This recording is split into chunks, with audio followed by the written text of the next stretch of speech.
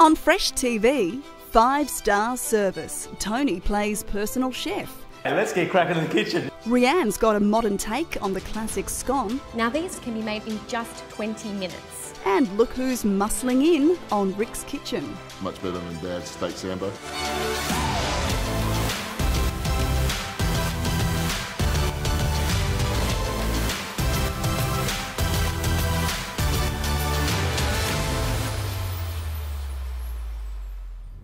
G'day, welcome to Fresh TV. Thanks for joining us. So, you're off to the southwest today? Yeah, this time I'm going to jump on a bike and do some touring around the Karri Forest that way. Nice, nice. I'm actually going to cook with some local beef farmed from the region today too. So how do you like your beef? Medium rare. Perfect. On your bike. Okay, happy cooking. See you soon. Stay with us. So you remember at the start of the series, Rick Hart from Winning Appliances had myself at his place and he cooked for me for dinner. Well, it's time to repay the favour. He's asked me to go to friends of his, Brian and Claire, and cook for them. So let's go meet the guys. Claire. Hi Tony. How are you? Come on your in. friend Rick sent you over to cook your dinner tonight. for sure. Fantastic. You want to show me the kitchen? Come through. Right. So Claire, you're great friends with Rick Hart. He must have had some sort of influence in the kitchen. He certainly did. When we decided to do the kitchen renovation, we went to see Rick and he pointed me in the direction of all the ASCO products, which I love. Yeah. Ended up with the steam oven, combi steam, combi microwave, and I love the dishwasher so much I bought 2 of them. Nice, I like to hear 2 dishes. That's going to make my job at the end of the night a lot easier, thank you very much. So how many people are we cooking for tonight? Just about 6. 6, okay, great, cool, that's easy. Time? No, about 15 minutes. So 15 minutes? Yeah. To here? Yeah. Right, okay, let's get cracking in the kitchen. You might have to give me a hand with the peeler. I still will. So here we go, we've got this lovely little West Australian beef fillet. So I'm just gonna, I've cleaned it up, and then I'm gonna slice it down the side. I'm gonna stuff it with some English spinach, a little bit of Persian feta. Persian feta is just like this beautiful, soft, melt in your mouth sort of feta. So that'll just go gooey and beautiful through the middle of that. We're gonna do some potatoes, a little bit of West Australian asparagus, nice and simple. We'll finish off with a little stock as well. Hey, how are you, Tony? Come on in. That's really hard. How are you, Carmen? Come on through. I'm running a bit late. Cooking for you guys tonight. That's all right. Come on through. So, Carmen, I believe you had a lot of input in the kitchen here. Yes, it's a bit different from what it used to be. I saw the previous photos. Yes, and that was an alfresco kitchen outside. So yeah. Yeah, it looks stunning. I love what you've done here with like, I don't know, I call it a butler's pantry. Would that be the right terminology? Or? Yeah, butlers or scullery is what people scullery, tend to use. But it's got the laundry in it as well, because the laundry used to be under the stairs. So as you can see, we've got a lovely little seal on each side of the meat. So we'll keep that cut side up, so it keeps all the nice feta inside there and all the juice. And tell you, I keep licking my fingers. So tasty. Let's stick that in the oven and finish it off.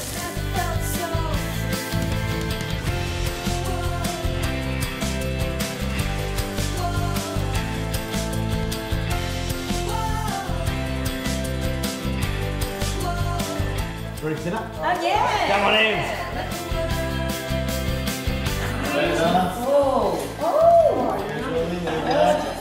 Well, Rick, I think we're even, buddy. Dinner's done. Anyway, guys, thanks so much for watching. We'll see you next season. Have you ever wondered how all this fresh food makes it to your local IGA supermarket? Well, it starts here with the growers, then goes to the Perth markets, where guys like Tim have to get up very early and head off to do the buying. Once there, it's his job to check out who has the freshest and best quality fruit and veg. Now the way this works is I go to a half a dozen floors looking for the perfect apple, and I find out which one has the ripest, the blushest pink ladies and the best price. It gets put together on a bay, and from there it's in the shop the very same day. And today there's a bit of fanfare. This happens every year when cherries come into season. Come down here, the cherry auctions just happened. It's a great crowd, it's a great atmosphere, raises a lot of money for BMH. Back at the IGA store, the fresh food is delivered and placed, ready for you to take home and enjoy. Look, I think it's important more so for the state. The more we use of the WA, the more the farmers survive, and it's only the IGA stores that are left to help the farmers in WA survive. This is the Mount Lawley store. It's owned and operated by James Kelly. It's grown so close to here as well, so it's only a couple of suburbs away in Wanneroo.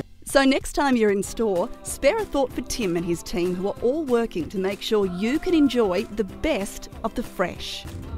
After the break, what's happening on Rotto? Tony's got the scoop. And a high-risk, high-reward adventure down south. Oh, careful, careful, careful.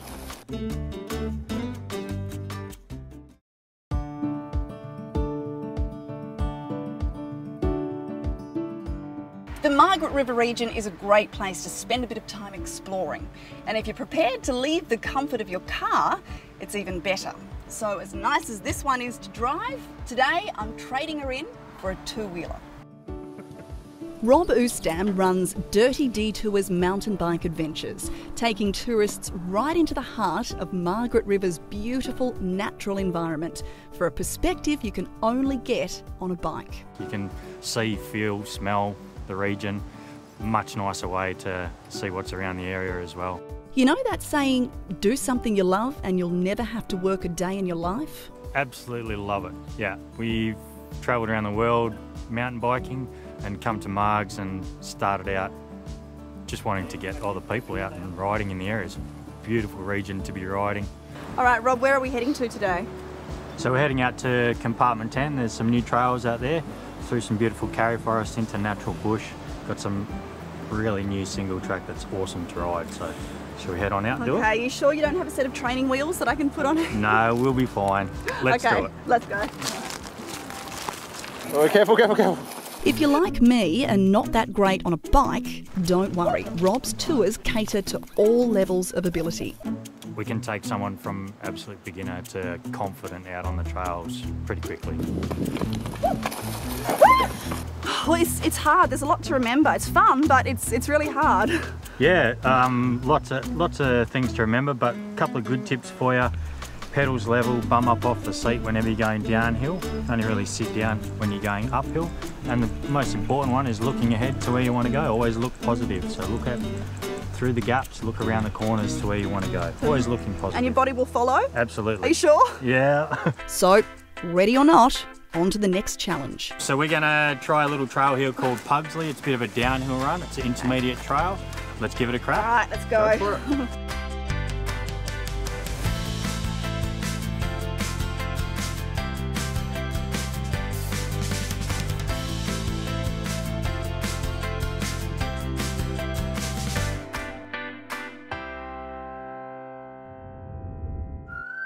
Well, not only did I survive my mountain biking adventure, I loved it.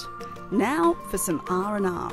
After you've been roughing it in the bush for a couple of hours, this is a little bit of luxury. As part of their sip and cycle tour, Dirty Detours stops off here at Margaret River's Watershed Premium Wines for lunch. So as a chef, you're very, very lucky. Here, sort of everything is on your doorstep. Watershed's head chef, Dan Gedge, trained under Rick Stein. It was a great experience. I think it sort of gave me the foundation of everything I do now. Rick's a firm believer in, obviously, seafood and fish, but also fantastic ingredients. Dan's creations are something special. Unique, carefully composed medleys of flavours and textures that you won't find anywhere else in the world. So here we have char-grilled Bustleton octopus with some chorizo and almond cream. Yum. Here we have kingfish, which has been very, very gently poached and then torched with sort of like a mirin glaze. It's like an explosion. And then asparagus with egg yolk, cheese curd, and a pea puree. Dan, this has been amazing. Thank you so much for sharing this with us. Excellent. I'm glad you enjoyed it.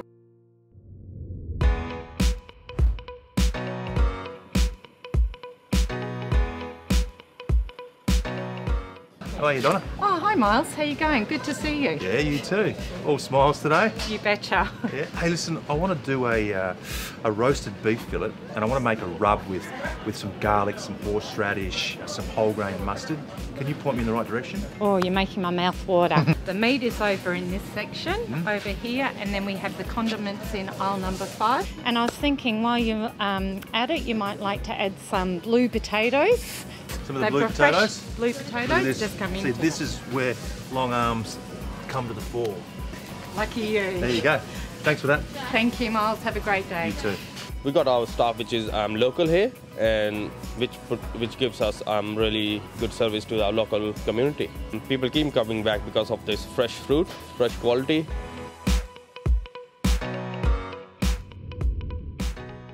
Oh, I told you how much I'm loving Rotto. Seriously, it's been great fun spending so much time here over the series. And it seems I'm not the only one. We all know it's a great holiday destination, but you might not know that it's becoming hugely popular for events. Such a beautiful location, such an iconic location for events in Western Australia. And it's pretty popular for weddings. And is it any wonder? How beautiful is this? We're here at Rottnest because, well, let's face it, it's actually the greatest place in the world. I love seeing the brides coming across with their families and friends on Friday. Everyone's here till Sunday, Monday, Tuesday, and it's really just a great place where everyone can not only celebrate the big day with the couple, but also celebrate just enjoying each other's company and really getting together with friends and family. But Rottnest is not only great for an amazing wedding. We've got the Channel Swim, very iconic event for the island, and also the Port to Pub Swim coming up in March as well. So lots of excitement, and then of course our annual triathlon and Race Around Rottnest events also coming up. Seriously, how good is it? So if you're thinking events, talk to the team at Rottnest Island Authority. Coming up on Fresh TV, Mark Cometti's Takedown in the Kitchen. We've got some hoisin sauce. Rose and raspberry jam. And the cream scones to top off your next high tea.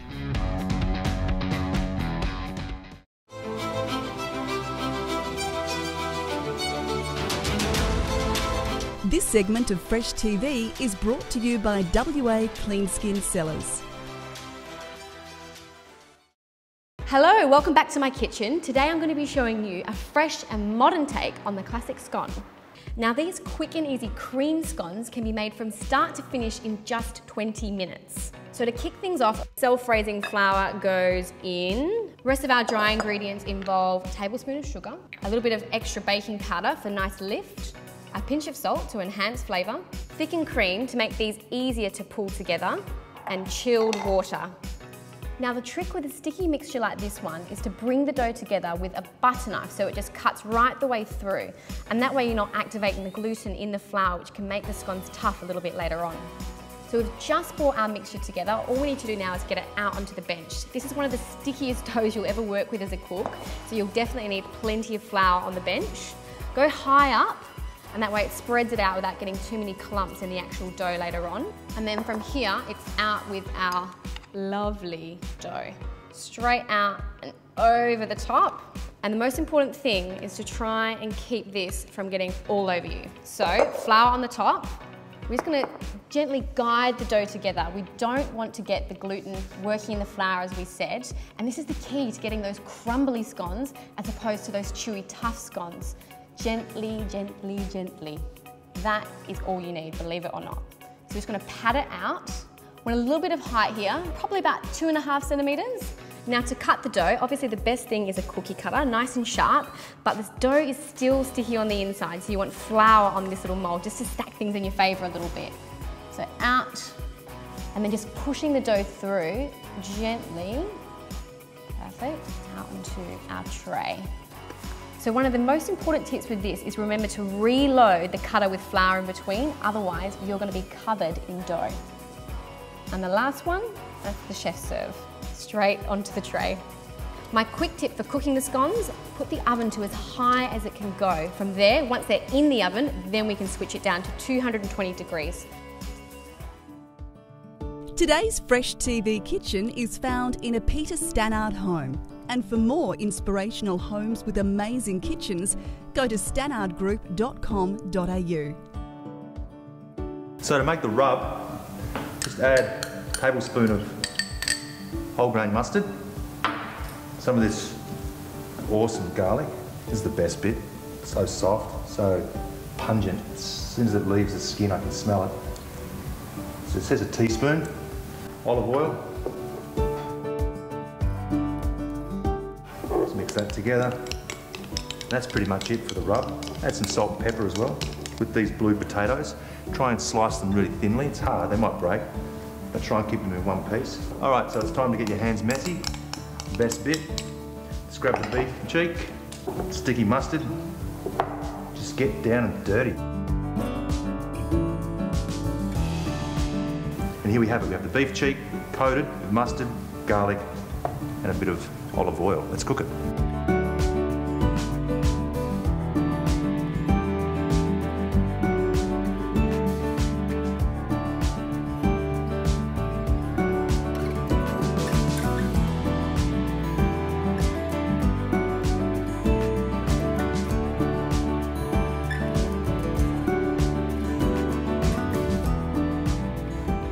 On to modernising classic jam and cream, starting with our classic raspberry jam. Use good quality jam to start with, and that way you know that it's actually going to taste nice when you get it on the scones. Frozen raspberries, and then the secret ingredient, rose water. On with about a teaspoon. All right, so from here, all we need to do is mix this together, and we've made not just raspberry jam, but rose and raspberry jam. So we're going to freshen up classic whipped cream with a little bit of orange and vanilla bean. So cream goes in, onto a little bit of orange zest, probably about half a teaspoon's worth, 1/8 of a teaspoon of Equigold vanilla bean paste from IGA. And now all we need to do is whisk it together with a little bit of sugar just to taste. So in this case I'm going for about 2 teaspoons worth. We've got plenty of sugar in our jam. So we want this as thick as we can get it without turning it into clotted cream, and that is just perfect. Now this is the bit we know. Cut your scones in half and then dollop generously with plenty of cream, followed by our jam. So there we have it, my take on 20 minutes of fresh and modern scones.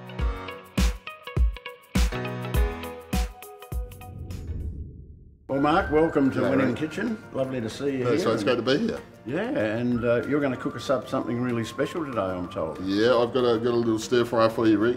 Beef stir fry, lots of veggies and all the healthy foods in at the same time. So I'm big on protein, obviously. Yeah. Nice lean meat sauce, and then we got some bok choy, some capsicums, onions, hoisin sauce, soy sauce, zucchini, and we're going to put it all in there. So you're going to get all your veggies too. So it's a great way to go. Beautiful. I can hardly wait for that. Awesome. Now, you've just come back to Perth from successful career in professional wrestling in America. Yep. So tell us a bit about that. It was definitely an experience. I've been over there sort of for the past, on and on for the past 6 years. Yep. So it enabled me to sort of see the world of wrestling that I grew up watching. So it was just sort of a very wacky world, but it was definitely a good experience, something different. People like Dwayne Johnson and those sort of people, you've obviously had a close association with some of them. Yeah. I had the pleasure of meeting The Rock a couple of times and things like that. I was actually trained by his uncle, Arthur.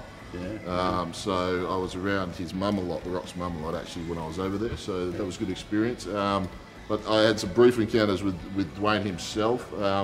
Great guy, really down to earth for sort of the level of fame that he's reached, and he was a big inspiration when I was growing up, sort of to get into business. So it was funny how things go full circle, and then you're sort of hanging out with dudes that you were admiring as a child, you know. First thing I like to do is add some garlic and onion.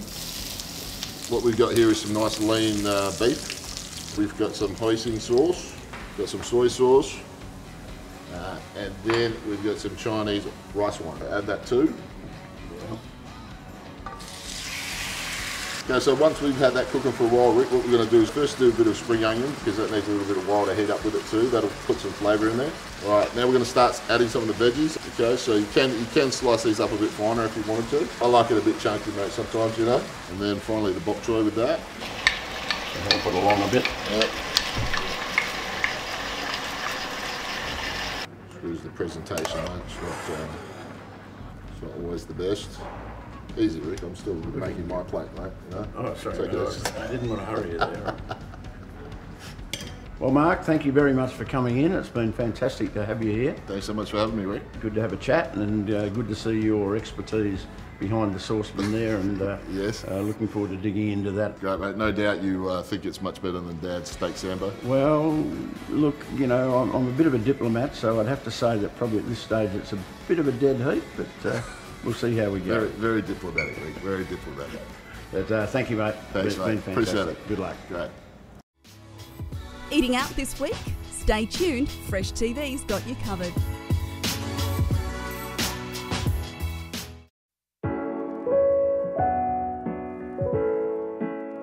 In your Fresh Lift Out this week, a Southern Forest special. Meet the people behind one of WA's biggest food bowls. Grab your copy in the Today section of the West Australian this Thursday. Eating out this week? We've got all the tips you need. Head to Mount Lawley for the taste of the exotic at Mashawi Moroccan and Middle Eastern restaurant. For Asian food south of the river, 1010 House in Karawara offers a great fusion of Malaysian and Chinese dishes. The perfect spot for a Sunday breakfast or lunch, 2 Cafe in Darlington is a favourite with locals. Enjoy the stunning views through floor-to-ceiling glass windows at the Red Manor Waterfront restaurant in Mandurah. When it's authentic Italian cuisine you're after, you can't go past a small, family-run restaurant in Bunbury. That's Nicola's on Victoria Street. And further down south, Aravina Estate in Margaret River isn't just a restaurant, it's an experience for the whole family. And there are our picks for the week. Enjoy. Okay, we've got a roasted beef fillet and it's rubbed in roasted garlic with some whole grain mustard, olive oil. We've got a condiment here of sour cream, chives and horseradish. Enjoy. Very hearty, just what I need. How was the day?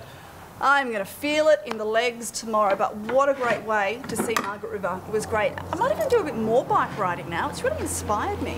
Well, this show has certainly inspired me to jump back in the kitchen and do some more cooking. Hope it's done the same thing for you.